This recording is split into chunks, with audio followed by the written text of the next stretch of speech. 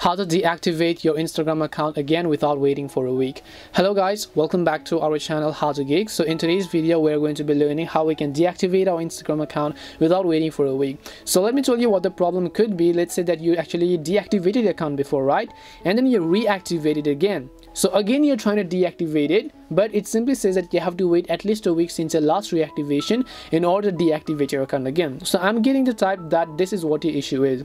So what do we do in order to deactivate our account? Well, it is actually still possible, but we won't use the application. This time what we will do is we will use our browser, and then we will come to instagram.com over here, as you could clearly see. So let me also just go to instagram.com on my browser.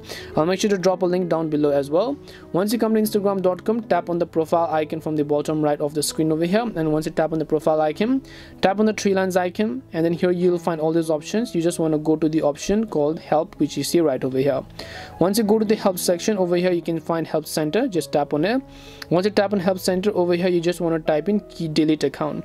Once you type in delete account, just search for it, and once you search for the article name delete account, here it says delete your Instagram account. Don't worry, we're not actually deleting our Instagram account. I'll tell you what I'm doing right now. So since we're trying to temporarily deactivate it, when you tap on deactivate, it says you need to wait a week before you try to deactivate it again.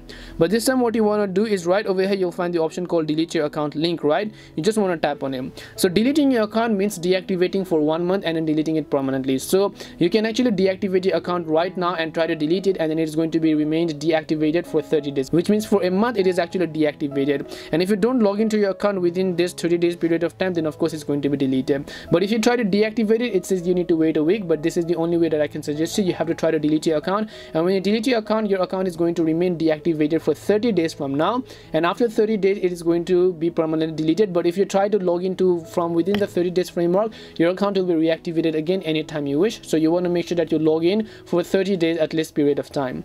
Hope this video helped you. If it did help you, then make sure to leave a like and subscribe to our channel. If you have any more questions, then feel free to leave them down. Thank you very much for watching, and see you in the next video.